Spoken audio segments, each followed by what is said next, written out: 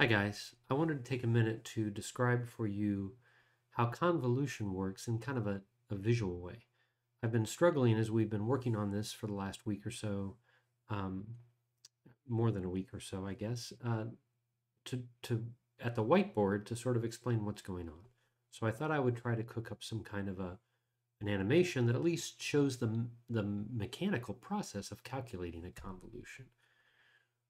I want to remind you that the idea of convolution is that you think of the input signal x of t as being superposed impulses. In other words, it's the superposition of a bunch of impulses. And then the impulse response tells you what would be the response of the system to a single impulse. And convolution is basically calculating the superposition of the beginning of the impulse response, the immediate part of the impulse response that corresponds to an impulse happening now, plus the impulse response for an impulse that happened a little bit ago, times the delayed impulse response that's the delayed a little bit ago, and then plus the signal that came in a little bit longer ago, times the delayed impulse response a little bit longer, and so on. So you imagine each impulse that comes in produces an impulse response, and its contribution to the output now is delayed by how long it's been since the input had that magnitude. So the point is this: if you let's see, here's what the impulse response is, the green guy here, and the signal coming in is the blue guy. Now, if let's see, can I do that?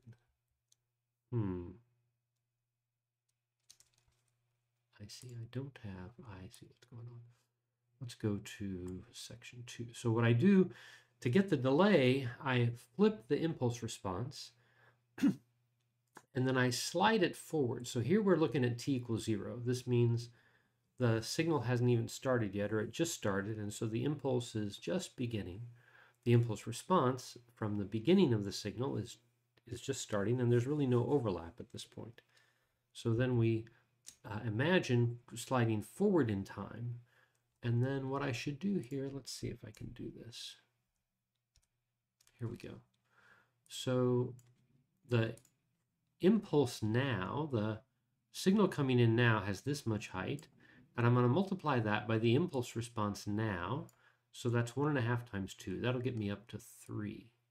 So I'm going to get a contribution of, in relative size, 3 from the beginning.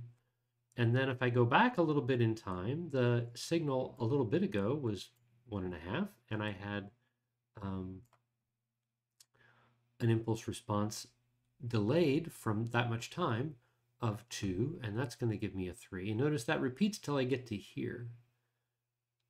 And now here is what the impulse response looks like a delay of half a second ago, say.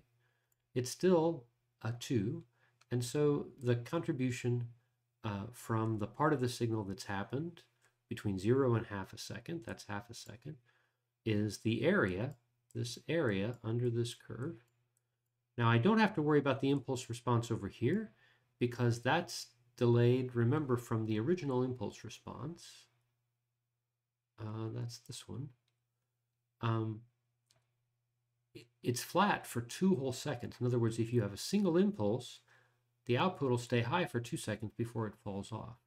And so if I go back to the third picture, but it's only been half a second. So this doesn't really matter because it's more than half a second ago, and there was no signal more than half a second ago. So I don't know. I hope that kind of makes sense. Let's look at a simulation. What's this going to actually look like? So I've got here, here's the signal. Here's the impulse response. It's flipped about the vertical axis, and it's shifted in time. So here we're looking at t equals -1.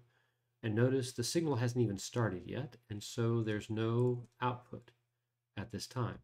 But as time goes on, as soon as time gets to 0, there's going to start to be an output, and the area under that overlap is starting to go up. So you'll see the overlap between the impulse response and the signal is getting bigger as time goes on, and the area is the yellow dot is measuring the total area under the curve. it's going to go up until t equals 1. At t equals 1, it's going to become flat. Why? Well, because the overlap area isn't going to increase anymore. It stays constant. And so as long as the impulse response is still covering the signal, it'll stay constant. But what's going to happen after, when does this happen? At 2 seconds. At 2 seconds, it will be 1 second since the signal ended, and because the impulse response is only 2 seconds long, the output is going to start dropping because it's been more than 2 seconds since the signal began. Does that make sense? And the signal ended at 1 second, so that means the overlap is getting less complete. Time goes on until we get to 3 seconds. By 3 seconds, even the very end of the input signal, which ended at 1 second, is no longer producing any output because the impulse response only lasts for 2 seconds. And so at 3 seconds, there's no overlap between the impulse response and the signal, and the output goes to 0. And then it just stays 0. So I hope that makes sense. Notice, let me go back here. It's only when there's an overlap between the impulse response sliding, the inverted or flipped impulse response sliding across the input. As long as there's overlap, there's an output, but eventually the overlap goes to 0 and we get nothing. So that's the signal. The other thing to notice is that the height of this guy is 2, the height of this guy is 1.5. The width of this guy is 1, so you take 1 times 1.5 times 2, and that gives you 3. So that's why the output goes to 3. Anyway, I hope that animation helps clarify what's going on. We'll watch it one more time. Very exciting. It was actually rather painful to create, but I hope it helps. Anyway, we'll talk to you guys soon. Take care.